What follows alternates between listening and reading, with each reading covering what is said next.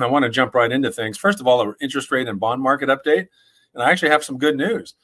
We've had some improvement in bond yields, and that, of course, has meant that we're seeing some improvement in rates. In fact, I would say this week we can finally say bye-bye to those 7% rates that the news media kept talking about the last couple of weeks. Of course, we never quite hit there.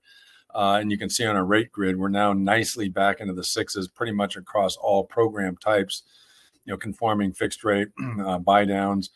We can actually now do temporary buy downs where the start rate is in the mid threes. FHA and VA now is back below the 6% level. I'm sorry. The 6% level. So that's good. And HELOCs, of course, as I mentioned before, we haven't seen an increase in HELOC rates since last July.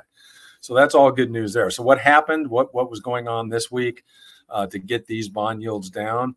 And of course, the next slide, what we're going to show you is the 10-year bond yield over the last 5 days.